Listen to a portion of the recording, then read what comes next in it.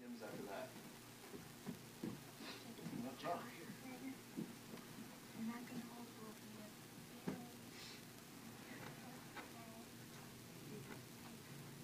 Stand up. Stand up. She's just going to kiss you here.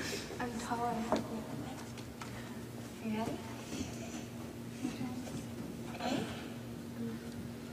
Jesus loves me, this I know, for the Bible tells me so.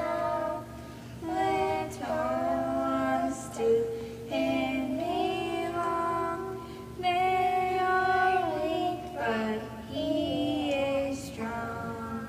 Yes, Jesus loves me. Yes, Jesus loves me. Yes, Jesus loves me. The Bible tells me so. Amen. Amen. All right, men of hymns. Good. Amen.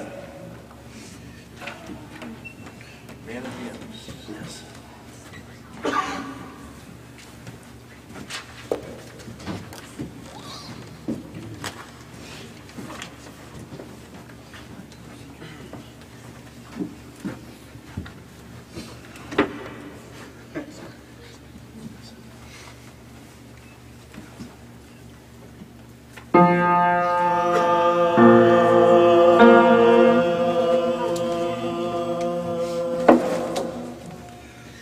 Sound the battle cry, see the foe is nigh. Raise a standard high for the Lord. Gird your armor on, stand firm everyone. Rest your cause upon His holy word. Rouse and soldiers rally round the banner. Ready, steady, pass the word along. Onward, forward, shout aloud, Hosanna! Christ is captain of the mighty throng. Strong to meet the foe, marching on we go, while our cause we know must prevail. Shield and banner bright, gleaming in the light, battling for the right, we ne'er can fail. Roused and soldiers rally round the banner, ready, steady, pass the word along. Onward, forward, shout aloud, Hosanna! Christ is captain of the mighty throng. O thou God of all, hear us when we call. Help us one and all by thy grace.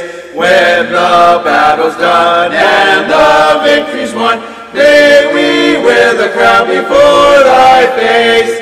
Roused and soldiers rally round the banner, ready, steady, pass the word along.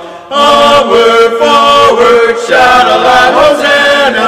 Christ is captain of the mighty throng. Christ is captain of the mighty throng. Amen. Praise the Lord. Amen. Whew, I like it. Whether you like it or not, I like it. Amen. I like it. Amen. You like it, Ronnie? Yes, sir. All right. You like it? All right. You're gonna dismiss Ronnie's class. Ronnie's class has dismissed it. Dismissed it. Amen. Well, we're in our Bibles again. We're in 1 Corinthians. I bet you didn't know that. 1 Corinthians, we're in chapter 4, verse 7. We did 6 last week. We're in 4 to 9-7 this week. And we're going to learn some things here.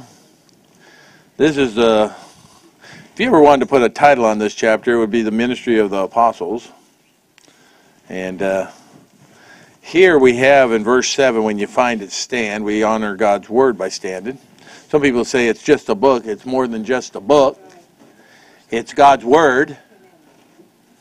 1 Corinthians 4:7. It's more. And God says He lifts up His word above His own name. So that means a lot. It should mean a lot to us because of it. And so let's look at verse 7. One verse, and then we'll pray. We can sit down then. For who maketh thee to differ from another? And what hast thou that thou didst not receive? Now if thou didst receive it, why dost thou glory as if thou hadst not received it? Seems like a tongue twister, but it's really easily to explain. We're probably not going to get to the whole thing. We're probably just going to get to point 1, not point 1, 2, and 3. So we'll probably just get point 1. I'm just telling you.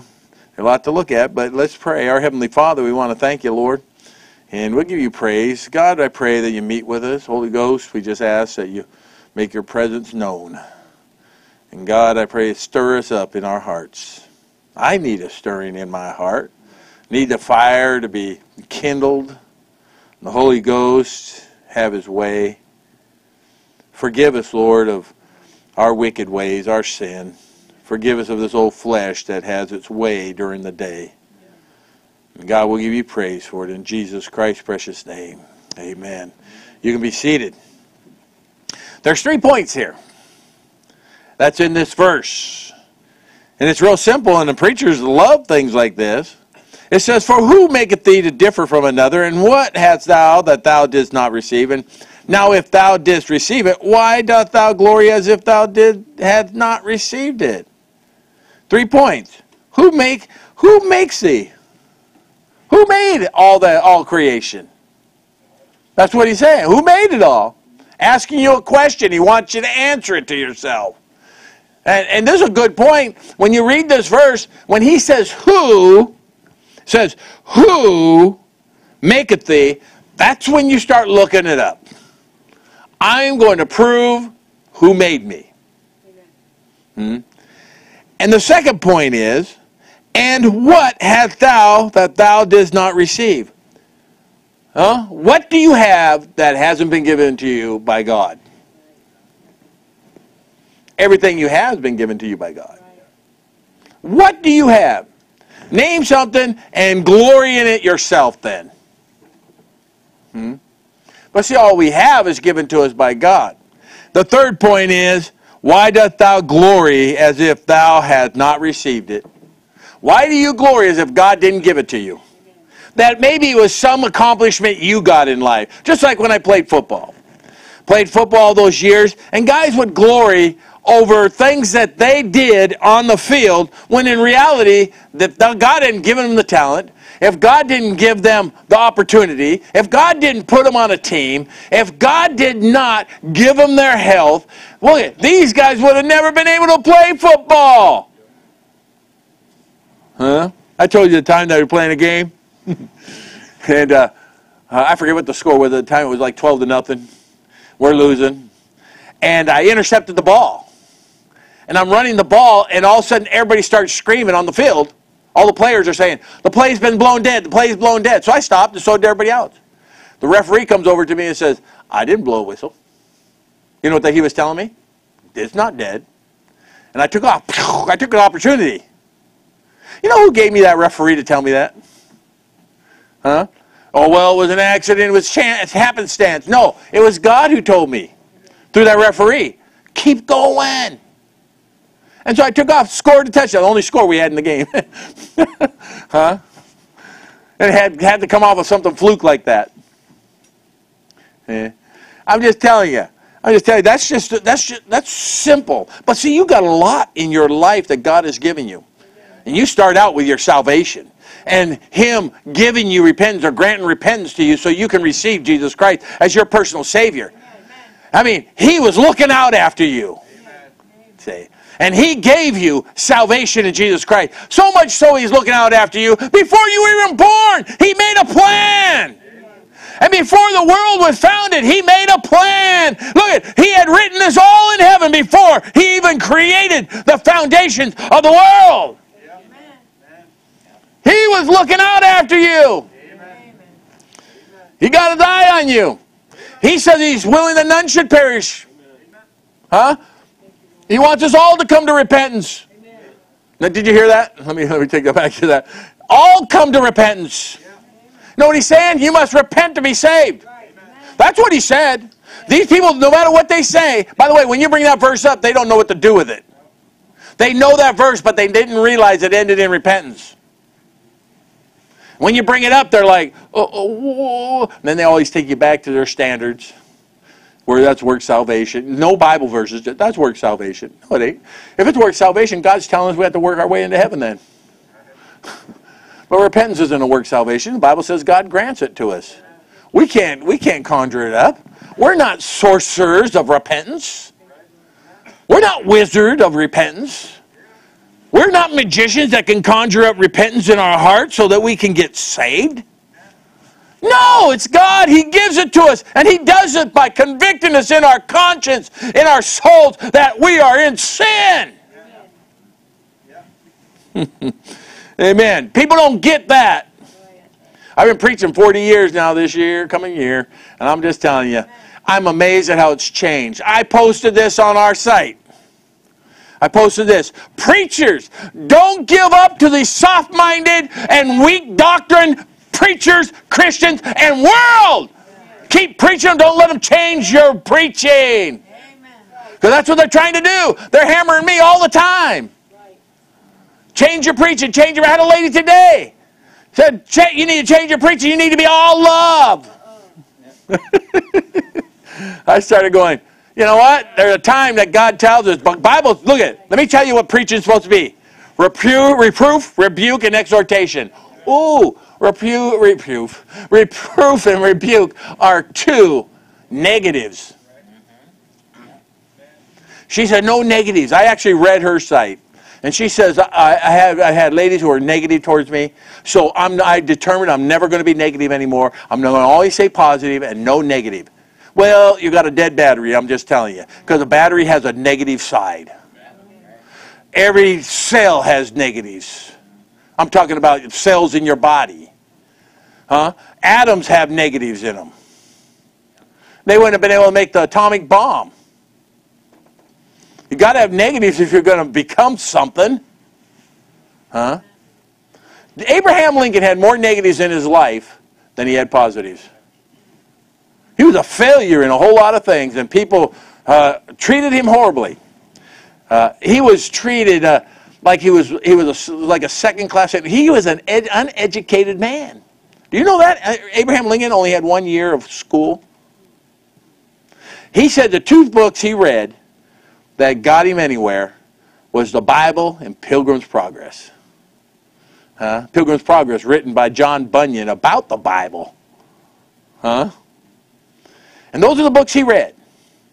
He had 1 year of public education. But he became a lawyer. He became a congressman.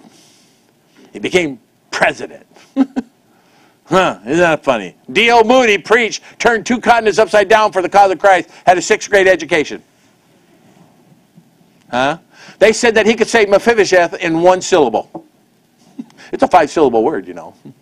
But he could say it in 1 syllable.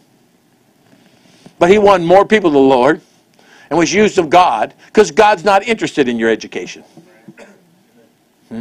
He's interested in your faithfulness. He can make you what He wants you to be. God has all the power. It says right here, that's our first point. Who maketh thee to differ from another? God does. He makes you to differ from somebody else. Look, if you look around at each other, we look different. Okay? I got white privilege. You guys don't. I'm joking. Can't you tell I have white privilege? If I got white privilege, I want to know where I've been keeping it. I want to know where it's at. I'll tell you who's got white privilege, AOC, and she's not even white. Kamala Harris. They got white privilege. They called that woman who won the lieutenant governor's office in Virginia, who happens to be Jamaican, she's black. She's a refugee who became a citizen. And she was in the Marines, and she's a Republican, conservative Republican, and her name's Winsome, and they said that she got into office because she's got white privilege. Are they nuts? You know what? She's different. See, that's our problem. See, we're all different. God made us all different. From our looks, from our hearts internally, from our character, integrity. God's given us talents. He's done all kinds of things for us. And some we don't recognize that He's given it to us. He's made you something and making you something. Let me give you an illustration. And I have to use this illustration here before, but maybe you don't remember it, maybe you do, but just listen anyway. There was this guy, he worked for the king, and he would go down every day, go down to the river and get water in the water jugs. And he'd come back, and when he'd get back, there was one water jug was always empty. Another one was full. But he always used the two same water jugs, and he'd go down and he'd get the water and come back, and one was empty and one was full. He did this day after day after day. Well, one day, the water jug that always ended up empty started crying to the servant, saying, I'm no good for the master. It says, by the time I get back to the castle, I'm empty. I have nothing to offer the master. And the servant looks back and he says, do you notice this pathway we walk every day? They say, yeah, it's really beautiful. Look at all the flowers and the plants and everything. They're really nice, really green. The flowers are really beautiful. They're vibrant. He says, yeah. He says, if you didn't leak that water out every day, those plants wouldn't get any water. He says, see, you're making the pathway beautiful. See, you're serving in a manner that no one else is serving. See, God makes you what He wants to make you. And it may not be what we want to be. We may feel like we're fractured and we're no good, or we can't do things that others do. But God says, I'm doing something with you. I'm doing something. Look over in 1 Corinthians chapter 12. I'm glad you asked about this chapter. 1 Corinthians chapter 12, verse 4 for Brother Dave's sake. Amen. Verse 4 says, now there are diversities of gifts, but the same Spirit. What's that diversity of gifts means? It means everybody has different gifts. But it comes through one way. The same Spirit.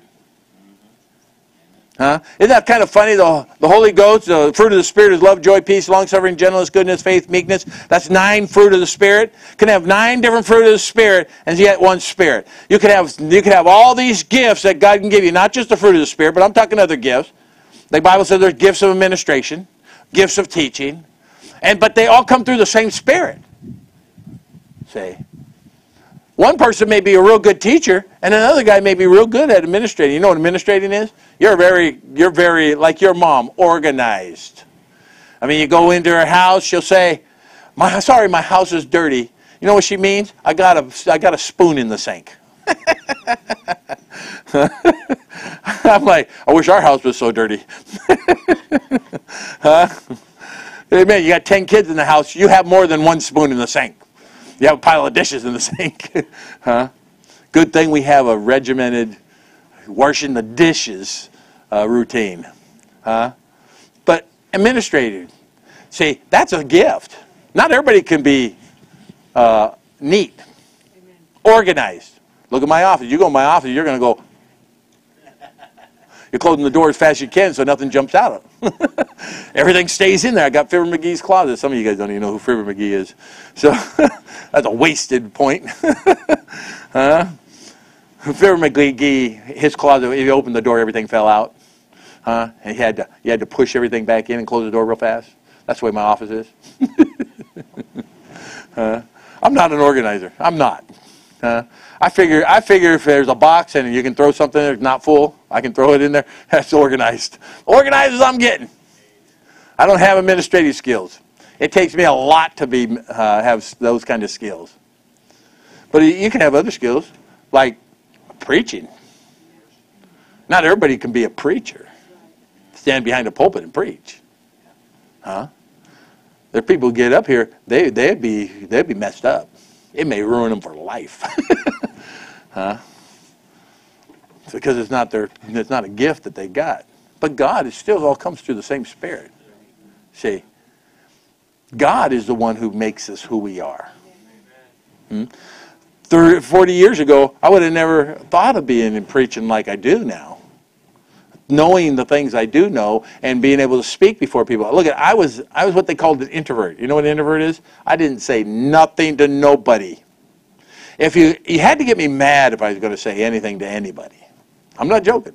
Get me mad, and you can get all kinds of words out of my mouth. You wouldn't like any of them, but they come out of my mouth. I was very introvert.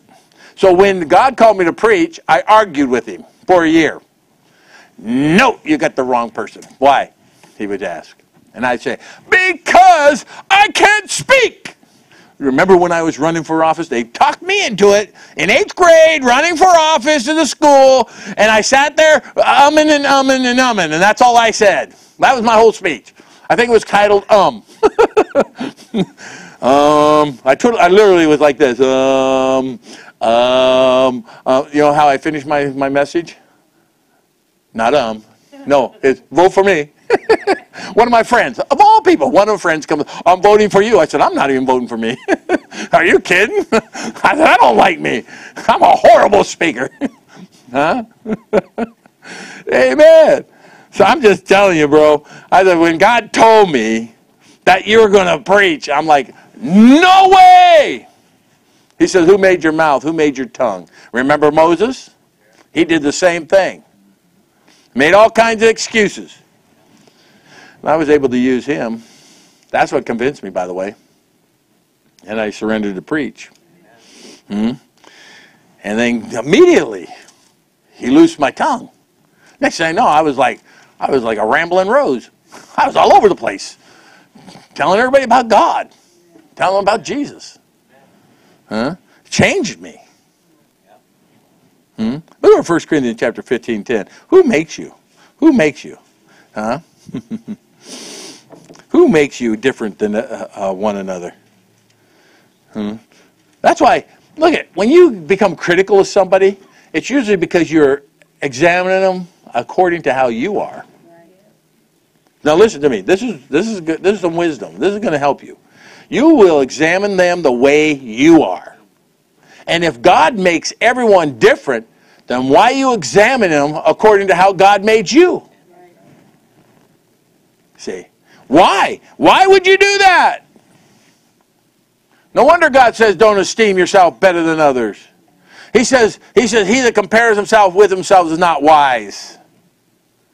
God's made us different. He's just telling you right here in 1 Corinthians 4:7. You're different. Look at 15 of 1 Corinthians verse 10. It says, but by the grace of God, I am what I am. That's what Paul's saying. How did he get what he is? By the grace of God. And he says, and his grace which bestowed upon me was not in vain, but I labored more abundantly than they all, yet not I, but the grace of God which was in me. Look at, you know what he's saying?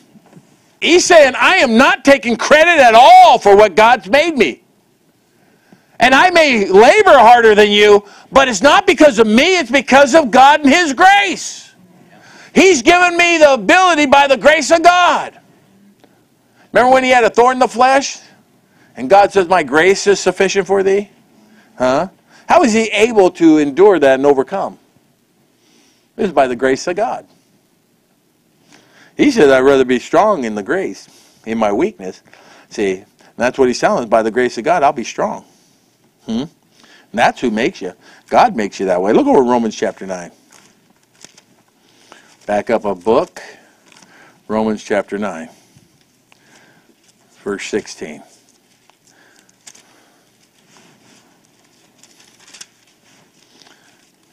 I'm just trying to lay some things out here for you. I know you know God made you. If someone come up to you and said, hey, can you show me that God made me and what God's made you and how he's made you? Or can you tell me what he's doing in you? Huh? Can you tell me about the grace of God? What did it do for Paul? Romans chapter 9, verse 16. It says this, so then it is not of him that willeth, nor of him that runneth, but of God that showeth mercy. You see that? It's not the guy who wills things. It's not the guy who runs. Huh? Who is it? It's God that showeth mercy. That's who's important. That's who's got it the control. That's who's making you. Your boss doesn't make you. You don't make yourself. You're not a self-made man or woman. Look at, people say, well, you just need to pull up your bootstraps and quit you like men. That's true. But the thing is that it's not going to make anything of you unless you got God and His grace and mercy. You're going to be useless. I mean, look at, any man can pull up his bootstraps. Any man can stand up and go to work. But can anybody do it in grace and mercy of God? Not very few can. Very few can. Look at verse 17. For the scripture saith unto Pharaoh, even for this same purpose have I raised thee up, that I might show my power in thee, and that my name might be declared throughout all the earth. Therefore hath he mercy on whom he will have mercy, and on whom he hardeneth. And what did God do? God hardened the heart of Pharaoh. Pharaoh couldn't help it. He said, well, he's got a free will. God wanted to show his hand powerful, mighty. Go figure that God would harden his heart. Let's read that again. You say, well, I don't believe God hardened his heart. What did it say? Therefore hath he mercy on whom he will have mercy, and whom he hardeneth. The Bible says that he hardened Pharaoh's heart, that after he let the people go, he sent his soldiers, he sent his chariots after those Israelites to recapture them and bring them on back. And because his heart was hardened, look, I'm going to tell you something about pride, and that's why his heart was hardened, with pride. Pride will blind you. He didn't realize the danger he was in with God. Wait, he just saw 10 plagues. He just saw his own son die. All the firstborn of Egypt die, even the firstborn of animals. He saw the Israelites survived. Why? Because they painted the doorposts and the lintels with the blood of the Lamb, picturing Christ. And God spared anyone who did that to their house. And if they were inside, in their shoes, in their jackets, eating the lamb, with it fully cooked with bitter herbs, and anything that was left, they were to burn it till it turned charcoal. I'm just telling you, he saw all that, and yet his heart got hardened, and he went after the God of Israel. Now, if God can kill his own Pharaoh's family, if he can kill all the firstborn of Egypt, if he can bring flies and turn the water into blood, hey, and if he could turn a rod into a snake and swallow up his soothsayers and his magicians' snakes, wouldn't he seem to fear God? But he didn't. And they were destroyed. The Egyptians today are on the bottom of the Red Sea. They got pictures of the chariots still on the bottom of the Red Sea. Yeah, it happened. And how come? Because God can do what he wants. Who maketh thee? God made the situation perfect for what he needed. He showed God's hand mighty. You want to know what happened when that happened? Where they destroyed all Egypt? Egypt was the most powerful army on the face of the earth. And Israel wins. Check this out. The next foe they come to is Jericho. Guess what Jericho was doing? Shaking in their boots because of the victories that Israel had. They were afraid. Ephesians chapter 3. Turn over there. Verse 3. It says this. How that by revelation he made known unto me the mystery. Who made known unto me the mystery? God did, as I wrote before in few words, whereby when ye read, ye may understand my knowledge in the mystery of Christ, which in other ages was not made known unto the sons of men. God hid it from men. As it is now revealed unto his holy apostles and prophets by the Spirit. See that Spirit? Revealed the truth, the mystery of Christ to the prophets and the people of God. The apostles and the prophets. I'm telling you, it was God who made them know this. You know, when you read your Bible, you only understand what you read because of God. It's not because of you. Look, it's not because you're so smart. It's not because I got this wisdom, I got it all under control. God will strip you of that wisdom if he wants to. He'll just take it away from you. He'll close your eyes. He'll close your ears. Huh? He'll silence the spirit in you. He'll put out the fire. You said he wouldn't do that. I've seen it happen to many Christians, where they were on fire for God, and because they mocked the Lord, because they thought it was them, they were somebody without God, and God said, okay, I'll let you prove it. Became most miserable. Became most miserable. I don't want to be there. I like it when the Lord speaks to me. I like it when he shows me things, and I know it's him showing it to me. And acknowledge it to him. Remember when I came down here to pastor? What did I tell you? I said what happened was I was praying in my office. I always prayed at least 2 hours in the morning in my office. And I'd be praying, and the Lord starts speaking to me about something. And he says, have you ever thought about, exactly like this. He said, have you ever thought about going back into pastoring? Because I pastored before. And I'm in my office. I'm running Reclamation Ranch. And I said, nah, that got to be in my head. No way is God going to ask me to do that again. And so I got up off my knees, and I went to my Bible, and I'm reading my Bible, studying it, and so forth. About 15 minutes later, my wife comes in the door in my office. And she says, have you thought about going back into pastorate? I mean, just like that. The same thing that was said to me in prayer. I said, where did you get that from? She goes, I was praying, and God told me that. So I'm just asking you, have you thought about it? You know what I did? Immediately I picked up the phone, and I called our director of the ministry, and I said, God is calling me back into pastoring. I am resigning today. That fast. You want to know who made that situation? God. Wasn't Brother Mike. Look at it. If it was up to me, I would have never come down to Phoenix at all, ever. Are you crazy? I'm a cold weather person. I'm from the north. So far north that I have little elves helping building toys. I'm joking. You guys are like, really? You believe in that? I'm so far north. And I lived in Chicago, okay? In the winter, the first year we were there, it was minus 85 wind chill factor. The temperature was like 40 degrees without the wind. When the wind came, it was 85 below. The fluid in my eyes froze. The antifreeze in my engine, in my radiator, froze. Wait, I had all the proper radiator fluid, all the antifreeze. But antifreeze isn't good after it's 40 below. It turned to slushy.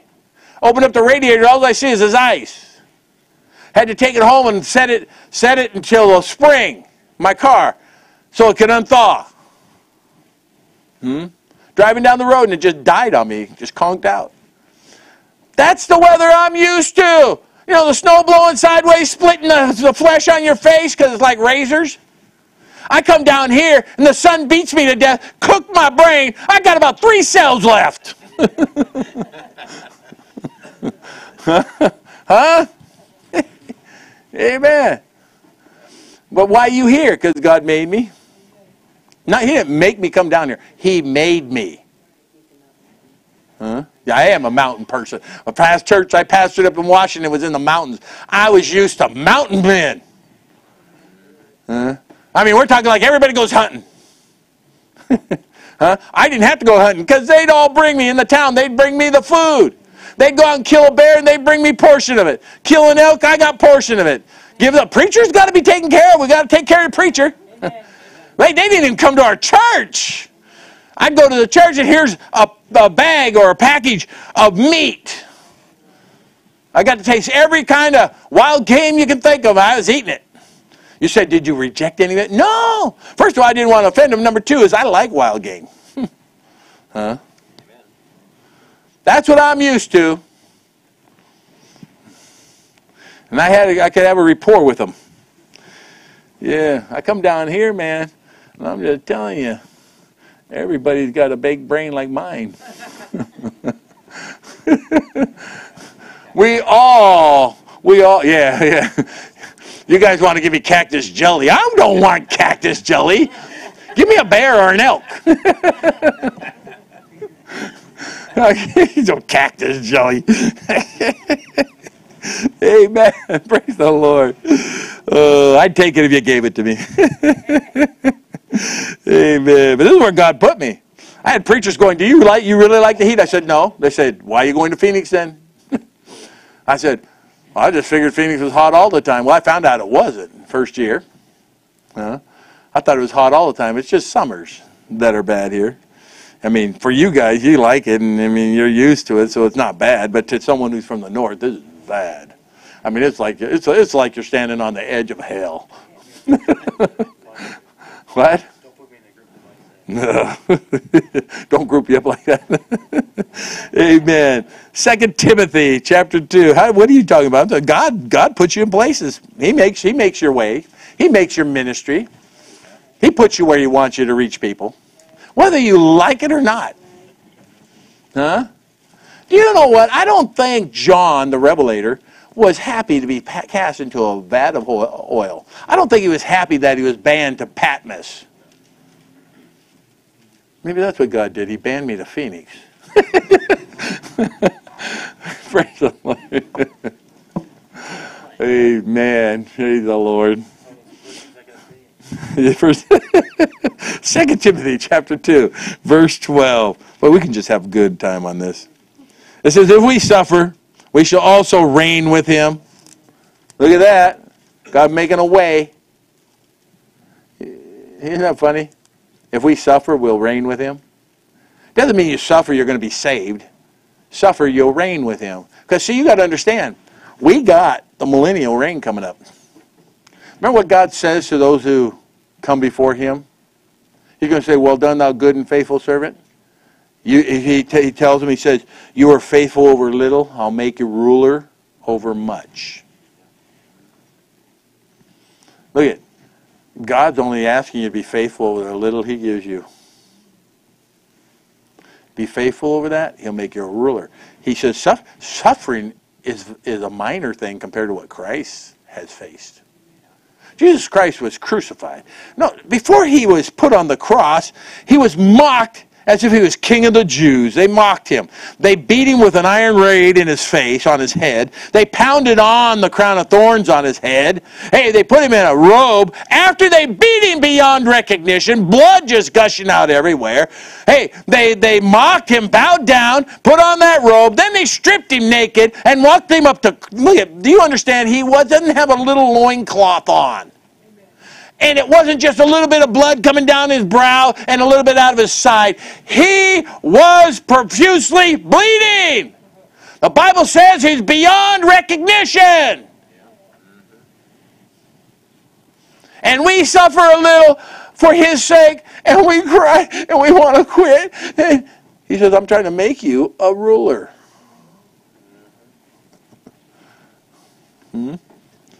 Just suffer for Him. There's different degrees of suffering. If we deny Him, He also will deny us. He'll never give you a position of reigning. And that ruling and reigning is going to be in the millennium. See, after tribulation comes the millennium. And any believer who had suffered for Christ will be a ruler. Can you imagine those who got killed for the cause of Christ? I know John Casillas and his wife were killed down in Mexico by the cartel preaching the gospel. They didn't like it. Taking away their drug users. They're losing money. So what they do? They kill the preacher and his wife instead. They were friends of ours. They came here. They preached from this pulpit. You know what? God's going to have a great reward for them. They're going to reign with Him. They're going to be at the rule where He tells them to rule. By the way, they're going to be glad to rule where He tells them to rule. They're not going to say, well, I don't like this place. I want something else. It's not going to be Hillary Clinton. I want to be president. Now, they're going to be glad where He puts them. Look over in 1 Timothy. Did I say 2 Timothy already? We read that? 1 Timothy chapter 1, verse 12. I got two more passages. 1 Timothy 1:12. God makes you. He maketh thee to differ from another. By the way, when he gives you a place to reign, when he gives you a rulership, you're going to all rule differently. Different places of rulers, different people you're going to rule over, and so forth. And here in 1 Timothy chapter 1, verse 12, and I thank Christ Jesus our Lord for Lord who hath enabled me. Look who enabled him. For that he counted me faithful, putting me into the ministry. Look at, they tell you not to be an enabler in this world, did they not? God says, yeah, I enable you. Want to know why? Because it's all on him. He's the one doing the making. I know I can't make you. If I enable you, I can't make you into something that I want you to be. I really can't. I can lead you to truth, but I can't make you think. So you got your own mind. You got your own heart. You got your own will. Look at it. But God can enable you. That's what he said right here. For that he counted me faithful, putting me into the ministry. He put me in the ministry. I didn't put myself in the ministry. Who was before a blasphemer and a persecutor. You see what Paul says I was? He's talking about himself. I was a blasphemer and a persecutor. He says an injurious. He wouldn't kill Christians. He beat them. He put them in prison. But I have obtained mercy because I did it ignorantly in unbelief. And the grace of our Lord was exceeding abundant with faith and love which is in Christ Jesus. Look at that's what made Paul. Was God and his grace, his love, his mercy. Now look at this. This is a faithful saying and worthy of all acceptation that Christ Jesus came into the world to save sinners, of who I am chief. Am I a chief sinner? That's what he's saying. God's changed me. Made you different. I was talking to a lady today about that. I said, let me tell you something. I said, I don't understand. And I mentioned this Sunday, I think it was. I don't understand. A person said they got saved. They got the Holy Ghost living in them, which is 1/3 of the Trinity, which is God the Spirit. God's got that power to create, that power to overcome, that power to give victory, all power in heaven and earth. And people say they got saved, but they don't change. How can you be flesh and have that kind of power, that creative power of God who made everything you see and not change? When I got saved, immediately I knew something happened, and I felt that I had been all the power of sin had been lifted off of me. I knew something was different, and I changed. And I told her I went from a very wicked life to the life I live today. Would have never known I had 10 kids, 10 grandkids, 1 faithful wife. Houses, properties, and stuff that God has blessed us with. The vehicles. You just keep on going. What God's done. I would have thought I would have been dead. I really thought I was going to be dead before 30 because of the way I was living my life. I was expecting it to be that short. But God says, I'll make you. I'll make you. Old things have passed away. Behold, all things become new. When you got saved, that old things are going away. The new things are coming on. By the way, you're going to be sanctified. Okay? Sanctification is a process in your life. You got saved. You got rid of the sin. The blood has been applied to you. All your sins have been washed away. But now you got problems because you got addictions. You're addicted to things you look at, addicted to things you hear, addicted to things you taste, put in your mouth. There's addicted to things you touch. And now you got to be cleaned. It's like going and buying a dish at a yard sale. And what do? Immediately you put it in the cupboard and you start eating out of it, right? No, you don't. You take it home and you wash it. You say, man, I don't know what they were using this for. You wash it just like clothes. I tell my kids, you buy clothes at a yard sale, wash them. I don't care if they tell you they've been cleaned. They got tags of cleaner tags on them. I don't care. I said, wash it. You don't know. And that's what God says. Hey, you got the cleaner tag on you now, but you need to be washed. Or from the north, washed. Washed in the blood, amen. I come from Washington. I'm just telling you. And you be made clean, and God will clean you up. He says you'll be transformed. Huh? By the renewing of your mind. How's that done? By the Word. The Word of God. That's why you got to be in the Word so God can make you what He wants you to be. It isn't just going to happen. Someone who gets saved, never reads the Word, never prays, doesn't get under the preaching, doesn't get into the worship of the Lord. Guess what? They're going to be the same. I don't know why they'd want to do that. I'd want to be different. When I got saved, I wanted to be different. People thought I was nuts. They told me I was on a religious trip. That was a big thing to say back in the day I got saved. You're on some kind of religious trip. Because they thought everybody was zoned out on drugs on some religious trip. And when they found out I wouldn't do drugs anymore, and I wouldn't drink anymore, and I wasn't selling anymore, they called me up, what do you got? I told you this. Hello? It's Fred Walker. Hello? Yeah, this is Fred. He said, what do you got today? I said, I got something for you. He goes, really, what is it? I said, Jesus. You want to hear about him? Click. Fred, you there? Last time I talked to Fred. I kicked myself because I should have said, come on over, I'll show it to you. But I didn't. And that was in it, and I guess God just wanted it that way. And look at the last verse, Titus chapter 3. Titus was a powerful preacher. He was a powerful preacher. Paul could depend on him. Paul would have him go, because Timothy had he was kind of timid and easily intimidated at times. So he'd send Titus, pick up the slack. Titus would come in there, and and the people today, they talk about, these Pharisaical Christians who don't want you to say what the truth is. They think you're being mean or rude.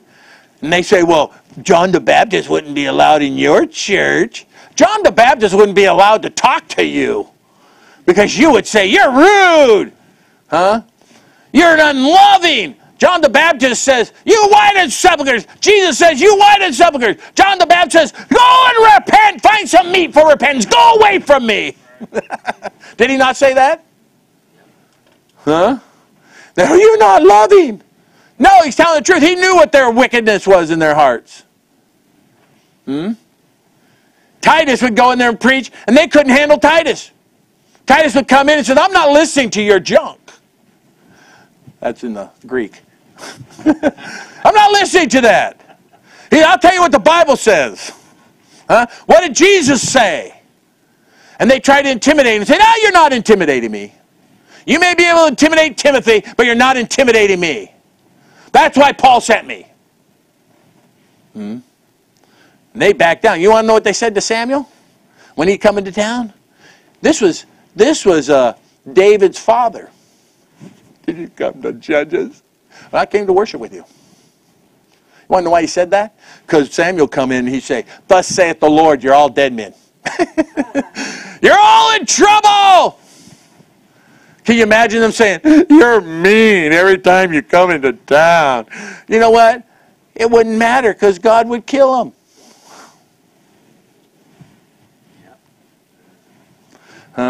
You know what? We got weak Christianity today. That's why I said soft minds, weak doctrines. They can't handle it. Can't handle it. I say one thing and they say I'm rude. I called two women because they were parroting some preachers that were wrong, and I said, oh, you guys are parrots. So I get in trouble for it. That's all I said. You're parrots. Well, parrots are cute. They're nice. You can put them on your finger, you put them on your shoulder. I mean, you feed them seed. The only problem is they only know what they've been told.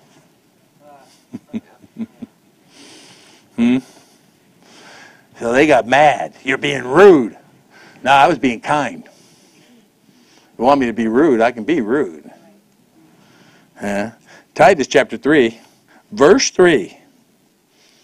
By the way, I'm to the point, and I told you I'm getting too old to back down or anything like that. I'm going to just finish this thing out. I'm not going to be one of these compromising preachers. I'm just not.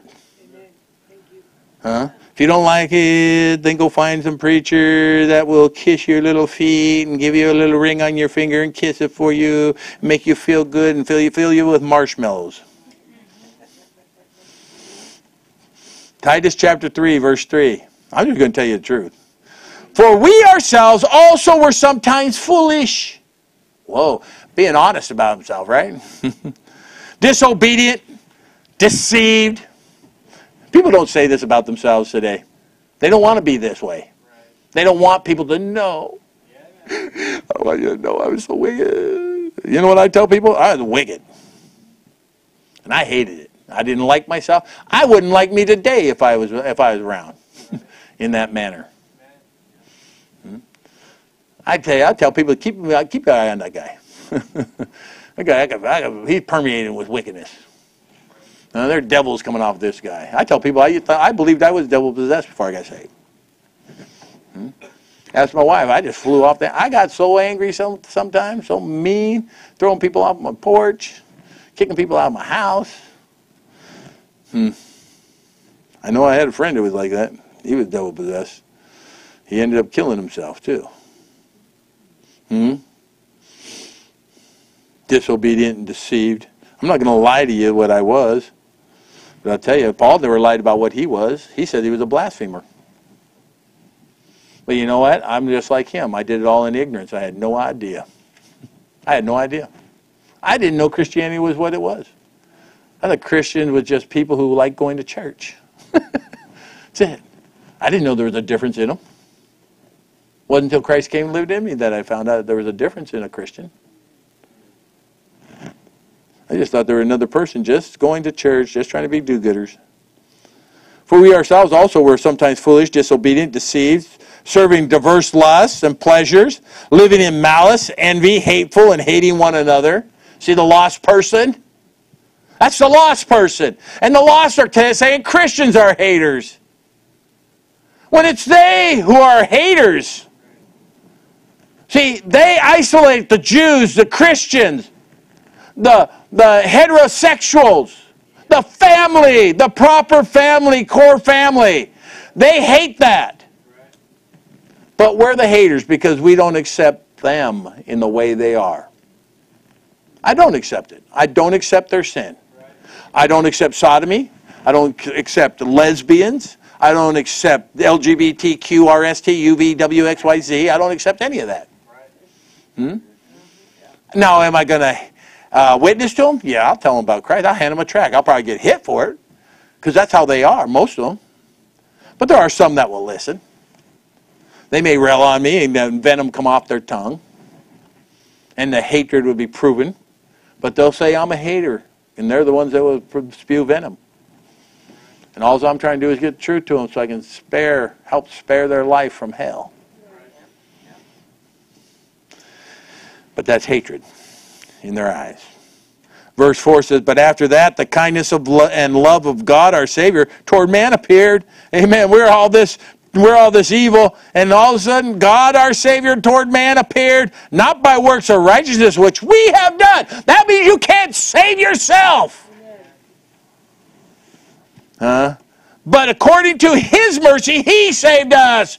Amen. It's all God. That's right. 100% God. If you got any part of you that is going to save you, maybe you go to church, baptism, doing good, don't cuss, don't drink, don't smoke, don't do drugs, and you think that's part of getting saved, you're lost. That's all there is to it. Because you're saying that is equal to our Savior Jesus Christ. And that is what's going to help get you in. I'm sorry, you're not going to be able to boast.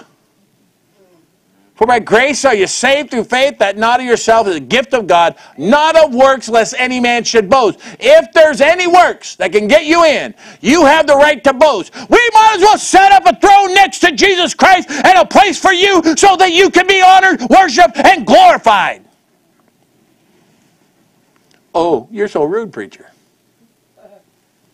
That's how serious it is. Truth doesn't change. It never changed. I've been preaching this for 40 years. I remember preaching the missions like this, and people get all excited. They jump out of the seat, they cry, and they come down and get saved. What we have today is a bunch of Christians sitting there going, That's right. Can you stir me? I'll stir you. I'm going to turn up the heat, and I hope I'm not going to stir you, and I hope you burn to the bottom.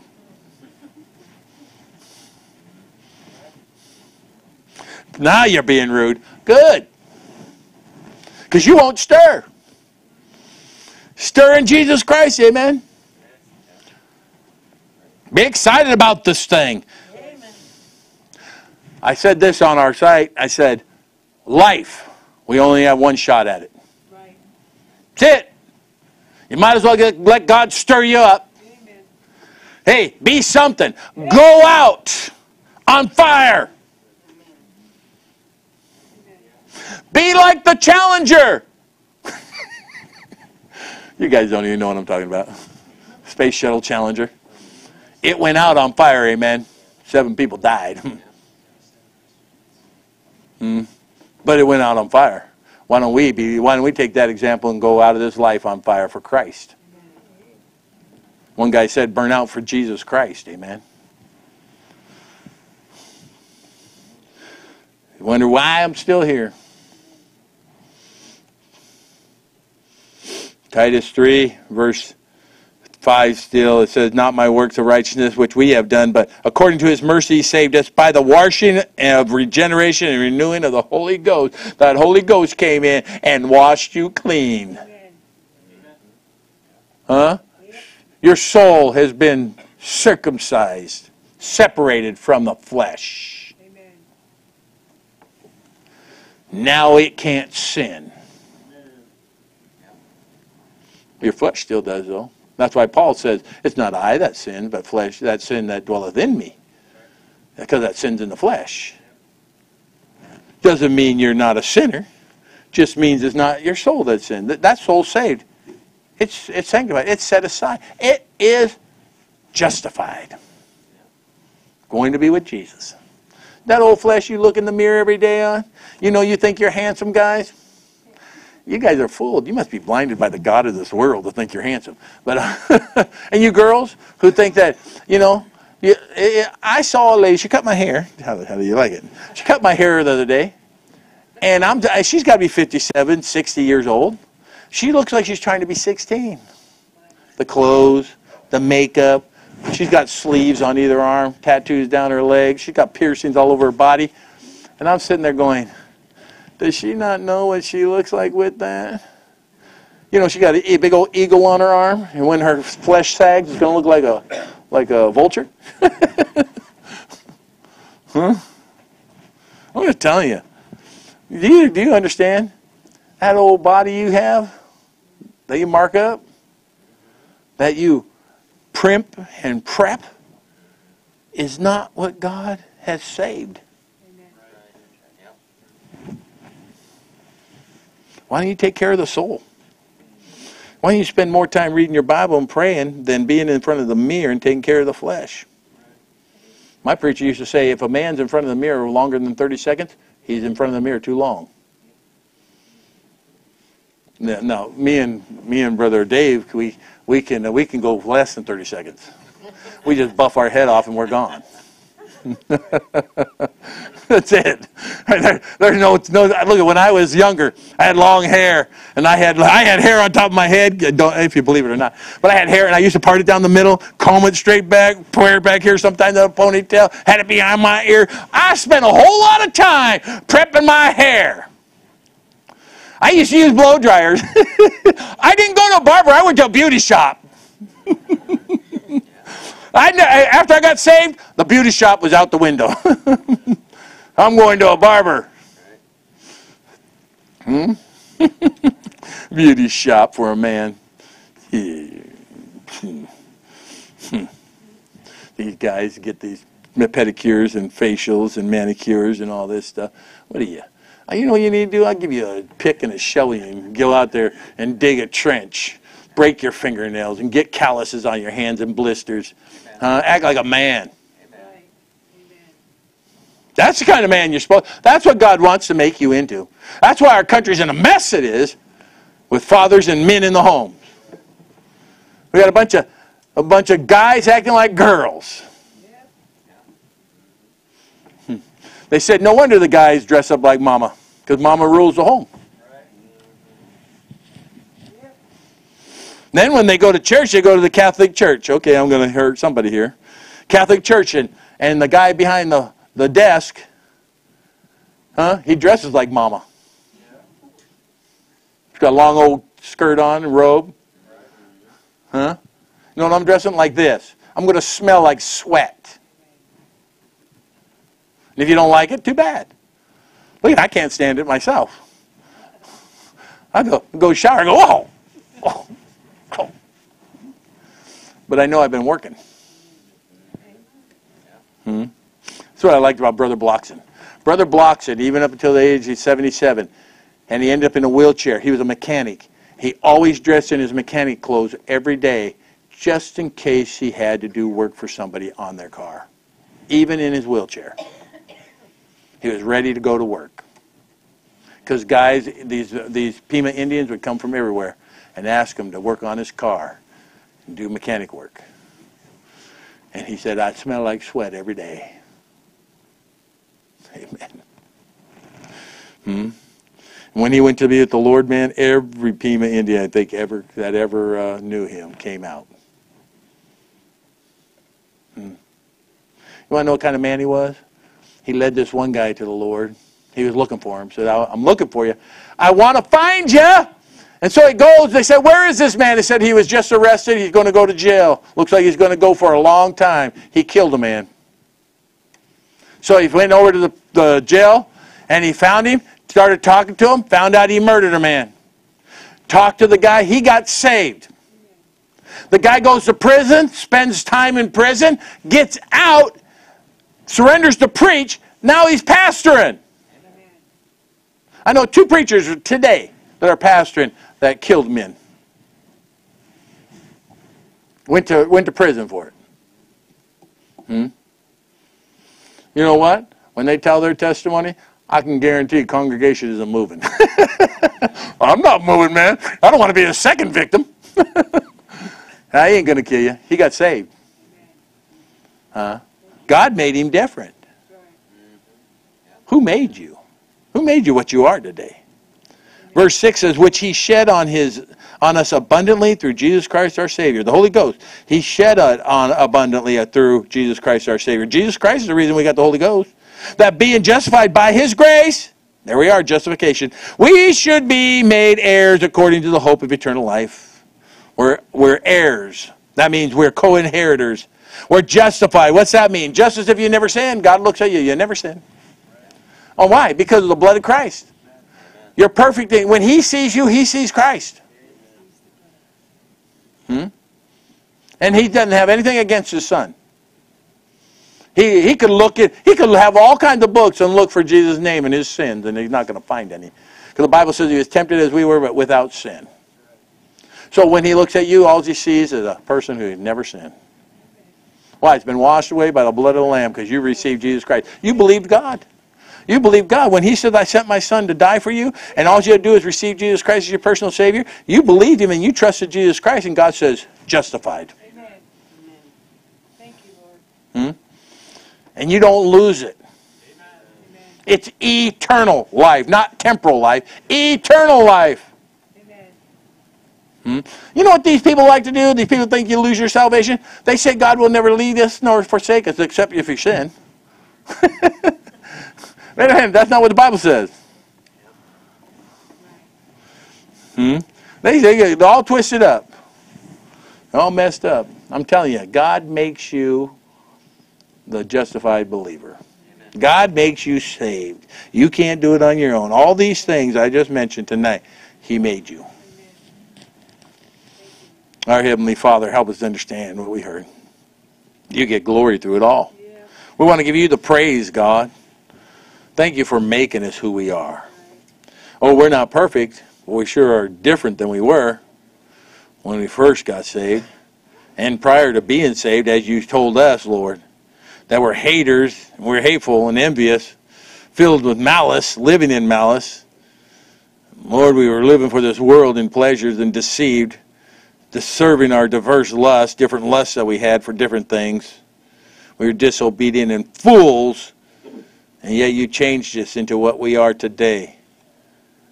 Many of us are 180% different. Thank you, thank you, thank you for giving us a way out.